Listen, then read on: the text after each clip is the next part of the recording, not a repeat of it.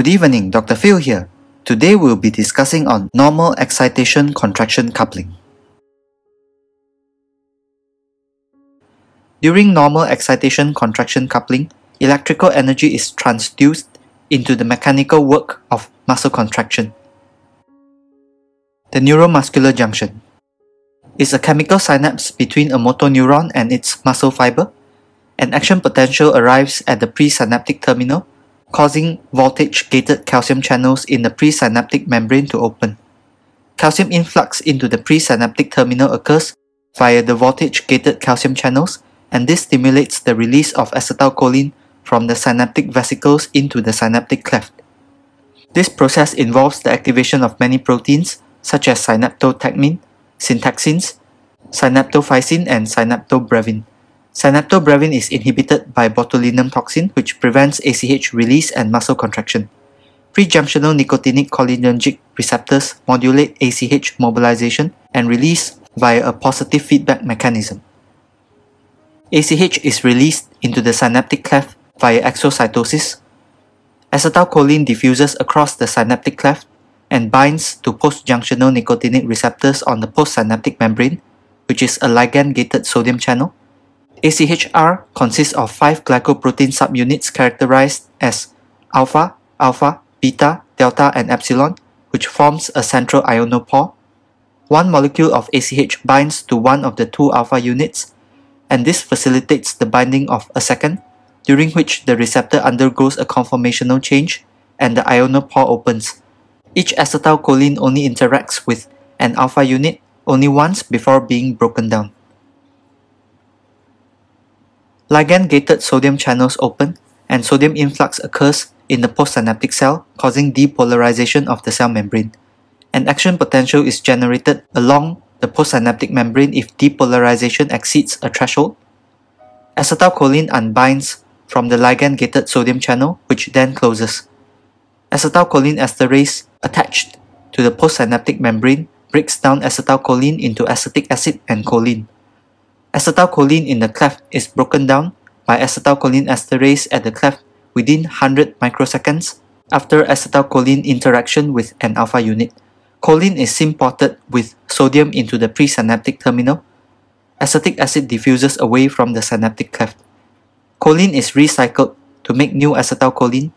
The synthesis of acetylcholine in the motor nerve terminal is catalyzed by choline O-acetyltransferase. ACH is formed from the acetylation of choline. ACH is stored in vesicles, which lie just within the axonal prejunctional membrane. Acetic acid from metabolism and recycled choline constitutes new acetylcholine molecules in the presynaptic terminal. ACH is then taken up by synaptic vesicles. Summary of processes leading to muscle contraction. An action potential arrives at the presynaptic terminal. Calcium channels open and calcium enters the presynaptic terminal, and acetylcholine are released from the presynaptic vesicles to the synaptic cleft. ACH stimulates sodium channels on the postsynaptic membrane, which then open. Sodium diffuses into the muscle fibers, and the action potential initiated travels along the sarcolemma and T-tubule membranes. Action potential in the T-tubule cause the sarcoplasmic reticulum to release calcium. Dihydropyridine receptors, DHPR, within the T-tubules act as voltage sensors and undergoes a conformational change in response to the arrival of the action potential.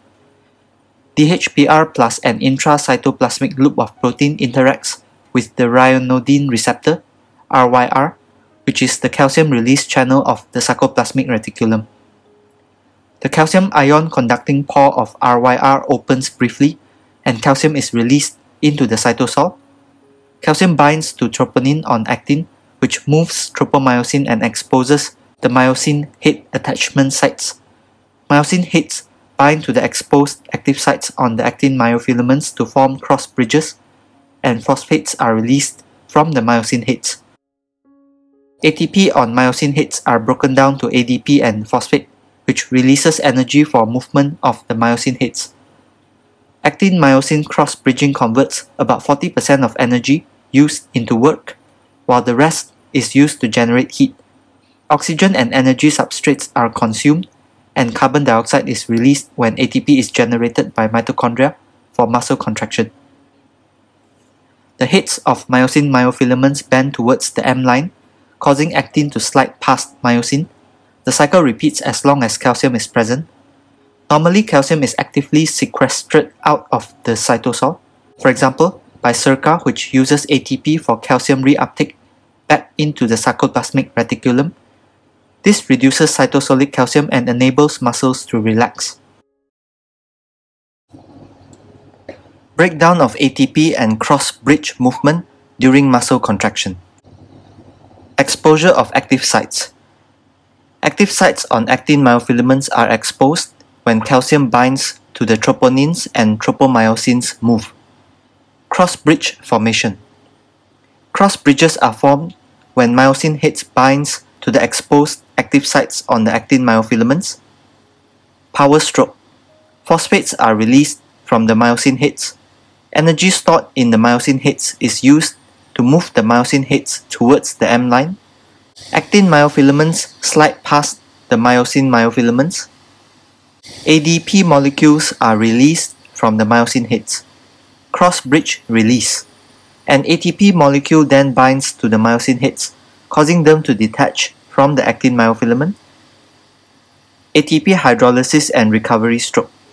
Myosin ATPase portion of the myosin head breaks down ATP to ADP and phosphate, which remain attached to the myosin heads.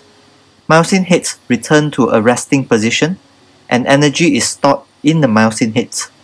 If calcium is still attached to troponin, cross-bridge formation and movement are repeated again. For discussions on myasthenia gravis, Lambert-Eaton myasthenic syndrome, neuromuscular blockers, and malignant hyperthermia, kindly refer to the respective video, link provided in the video description. These are my references. Thank you.